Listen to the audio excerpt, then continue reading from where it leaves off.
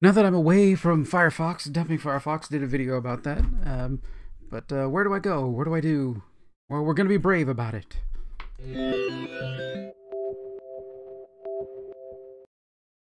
Hey there, this is Tom with Tom's Tech Show. And in the middle of, you can see there's still a ton of Star Trek ships and figures and everything else that I don't want to move with me to Florida. I need to save space for many other things. So if you like Star Trek, you want some of the old Star Trek stuff, my eBay link is in the bottom of this, in the description of this video, and maybe you can pick up something that in your collection that you don't have. So all this stuff I'm just blowing out. It's going cheap, so I need space over the money to move. So that's benefiting other people, which is fine, which I'm glad to do for other people. That's cool. So yeah, it's been crazy. So we've got certain pieces ready in a week or more. In a couple weeks, we're gonna head to Florida, where we're gonna end up and find a place and then move. So we'll kind of be documenting some of that along the way, and what that's like and all the things that we do. So, but today we're going to cover, I recently dumped Firefox, just getting rid of it. Don't like the fact that they push a political stance. I don't care which side it's on. I don't really want them pushing anything. You're supposed to be a browser. You're just supposed to give me a way to get to the internet. You're not supposed to manipulate me or tell me what is truth or what is false. Right? That's not your job. Your job is just to provide a piece of software that gets me to the internet. So I kind of moved and looked around a little bit, and a lot of people have found Brave, the Brave browser, and I've started using it. But I just wanted to go through a quick setup of it and some of the things that I've changed and updated in the Brave browser as I set it up and install it on different systems. Now it says, of course, it's faster than Chrome, but everybody's faster than Chrome. I think Chrome's kind of a big beast of a browser. So we're going to download Brave. So if we hit the download button, downloads here, Brave setup. There is, if we look here directly under the download thing, it's Windows 64, Windows 32-bit, Mac OS Intel, Mac OS ARM64. So that's the new M1 chip that Apple has. So if you have one of the new Macs that has the M1 chip, you can run the Brave browser. And Linux, which is another very important operating system that I use a lot, is Linux. So got to have pretty much all of them covered there, so that's cool. Setup runs pretty quickly. Click the little button here and say yes. We're going to set it up and zoom. Here we go. Similar installation to Chrome. I mean, it is Chromium based, so it has a downloader that just downloads the application, and 7 seconds, 6 seconds, and here we go. Download complete. All right, get a quick install.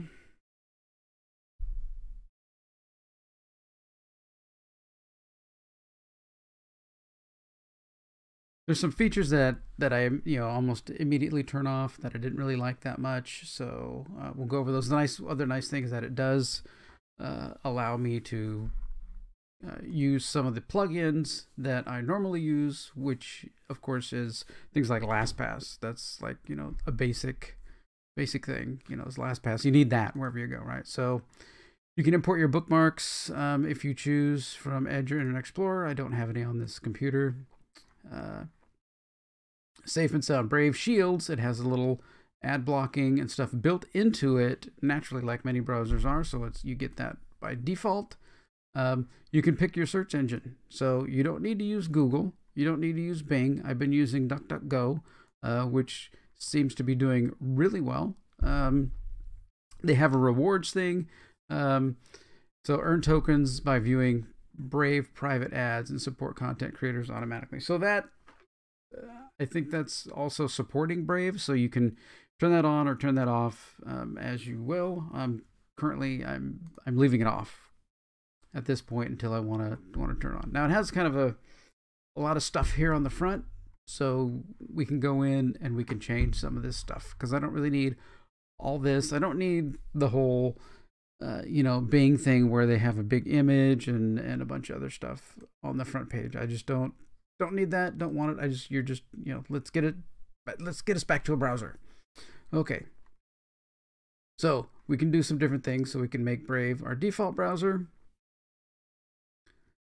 Clicks the little button, come down here, web browser is going to be Brave. And of course, Microsoft's going to try and force you back into Edge, but no, we don't want that. The point is to get away from companies that are, you know, using all of your data. Okay. So we can do some things on startup, a new page, or continue where you left off. I usually set that to new page. You have different colors, so you can set different themes. And I went through and I picked, these are themes actually from the Chrome web store. So let's see, view all. I went in and I just picked, I'm very utilitarian. So when I pick these things, so I usually pick something that's just very basic. I think the one I picked on the other system was just the blue, but we're going to skip that for right now. So, okay, back to settings, and let's bring up the page here. Come on.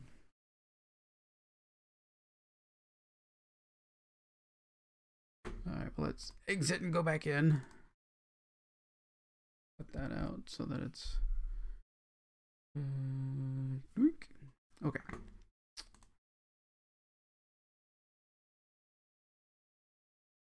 Okay, so here we get down to the appearance stuff. So the Brave colors, same as Windows, or dark and light. So show bookmarks, use wide address bar. That just takes the address bar that's on the top and makes it a little wider all the way across, but narrow is fine because up in the top corner, I'm going to be adding, of course, some, let's move this down a little bit so you can see that. Wide address bar, narrow address bar, but I'm going to be adding some things up here, some add-ins. Show autocomplete, that is fine. Show top sites and autocomplete, I guess that's fine. Show Brave suggestions. Hide Brave rewards button. So I'm going to do that. So that takes that little button that's up there. You can see it come on and off. There, we don't need the Brave rewards button. Always show bookmarks on new page. I don't really want that. Always show full URLs. That I want to be able to see, you know, I don't need you shortening anything or doing anything like that. Just, you know, that's fine. So we got a font size. We got the page zoom, things like that. New tab page shows dashboard. So that's this whole thing where they've got all this stuff on it. And luckily there's you can switch it to blank page. So that's exactly what I want. I want blank page. When I do a new page, boom, that's all you get. You just get a blank page. I can just, you know, search for whatever you want, DuckDuckGo, and boom, there you got to search for, you know, stuff. Very nice and clean. I'm very into clean. Okay, here. So there is a sync. I'm not sure if this one is one that's going away, because Google had announced that they were taking their ability to sync away from browsers that they had built into Chrome. So I don't know if this one's going away. I'll have to do some research on that, but I'm not going to sync right now. Okay, now we get down here to block ad tracker. So this is automatically built in. You don't like in Chrome, I will download uBlock Origin typically, and uBlock Origin, you know, does all the blocking and stuff, where here we can it'll do it built in natively. Whether you want native built in, that means you're using Brave, you're trusting Brave to do it, but you have to trust somebody so to do the ad blocking for you. But I usually turn on the advanced view so I can get a little bit better view of what it's blocking and things like that. You can track ads. There's different standard levels. There's disabled, standard, or aggressive. So if you really want to go crazy, you can set it to aggressive. The upgrade connections to HTTPS, that is definitely need to turn that on. You can block scripts, or you can block cross-site cookies, which is very good for keeping you private. You know, all these different add-ins and script kiddies that get put in for tracking how you're going on. Just, you want the cookies that are for that site so it remembers who you are and what you're doing and what you're so maybe you don't your next login, it knows your username or something like that, and then that's that site cookies. But if you don't want all the cookies from all the other adware and all this other stuff that's coming across. You don't want that. So just maintain the site that you're on's cookies and forget everybody else's, block everybody else's. So fingerprint, using screen size, analytics, and different things about your browser blocking. You can set that to strict, standard, or disabled, and they tell you strict might break some sites, but if you really want to be strict about it, you can. So social media blocking. Now this is where I thought this was a good thing to have. So allow Google login button on third-party sites. So I typically don't try to use Google when I log into, if it says you can log in with Google or Facebook or whatever. So no, I'm going to use this LastPass, and I'm going to use that to keep my login, and that's going to be unique to that site. So this is nice. I can turn that off. Allow Facebook logins, so I can turn that off. Allow Twitter embedded tweets, so I can turn that off. I can turn all these things off that kind of flow to let you logging into other sites that you don't know about, that somebody might bring up or link to or something. So that I really liked. We're switching our search engine to DuckDuckGo. It does have crypto wallets and stuff built into it that you can use. I don't use any crypto anything, and then allow Google login for extensions. That's allows you, because you can put extensions in here, just the same Chrome extensions that you could in regular Google Chrome. And whether you want to allow Google login, like I said, I prefer to do my own login stuff. This IPFS is the file system that allows you to share files kind of between systems. I need to review that and set it up and see how that's going to work. Private window with Tor. So now you're getting into the Tor network being built in here. So if you want, as an additional level of privacy, not just wiping out cookies and not allowing any data to be saved, now you're pushing all that through the Tor network. So that's even more private. So really, you can redirect onion sites, which go through our Tor sites. So that allows that automatically to go through there. So that's really nice. If you want a really private window to do something, right? And Brave has all that nicely built in. WebTorrent, if you download a lot of torrents, you can do them from inside your browser if you're not using one of the other torrent downloads for doing things. Ask if when a site wants to install Widevine on your computer. So we're going to say yes. We've got different extensions. You can add all kinds of different extensions in their comes from basically the Google store. And you can get more extensions. So I can go and I can find my one extension that I always need, which is LastPass. And I'm searching. There we go. Catching up this LastPass here. Add to Brave. So it works. Add extension.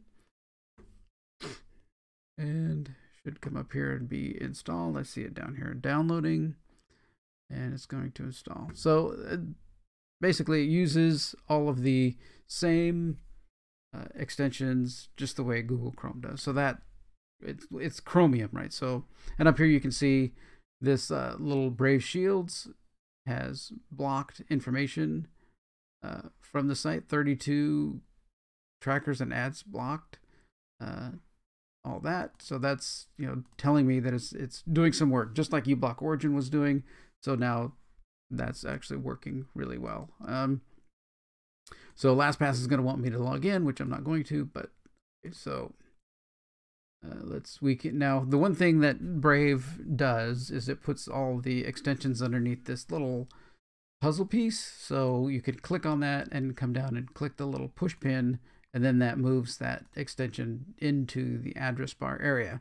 So If you're wondering where your extension went when you loaded Brave, that's where it is. It's underneath the little puzzle piece, and then you pin it to your address bar here for easy access when you're browsing and all that stuff. So, okay. So that's, I mean, there's some additional settings way down here about privacy and autofill and your downloads. It does have all these. So these little icons here on the top, this is they have a little tab for Brave Rewards. They have a little tab for downloads. They have a little section for all the different things that Brave does. But it does get out of the way pretty easily.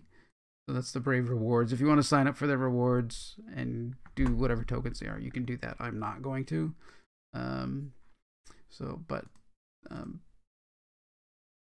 It works. It seems to be good. None of the sites that I typically go to are breaking. And the nice thing is I can get just this really, really clean look when I go to a new tab and open the browser. Like, I just want to go, and if I had my bookmarks, I could do some bookmarks here. But once I get it open and ready to run, boom, I'm ready to rock and roll. I can just spell Disney wrong and search for that and see if DuckDuckGo can fix that. Yes, I would search including results for Disney. Okay. So it works, it's clean, it's fast, and that's really what I want a browser to be. I want everything else to get out of the way. It handles all my extensions and all that. Just seems to be fine. I mean, if you want to sign up for they have that VPN service and different things. You can do a few different things like that, but I have my own. I use Surfshark for VPN, so I can just plug that in there and use Surfshark for other private browsing, but seems to work really well. I haven't had any problems with Brave so far. So that's the Brave browser. I've been using it for about 6 months. I just finally, since Firefox went a little crazy, I dumped them and just kind of went straight over to Brave. And I'm using that pretty much full time now. So it's been good, covers all the operating systems that I need, because I do have Linux devices, I do have Windows devices, I do have Mac laptops, and I have an iPad, and I have Android phone, so I need something that covers everything, and it does. So that's been good. All right. Well, thanks for watching this. If you have any comments about what browser you're using, or if you've left Firefox or not, let me know. And maybe if you see a browser that I'm not using, maybe I'll check it out. All right. Thanks for watching. Take care.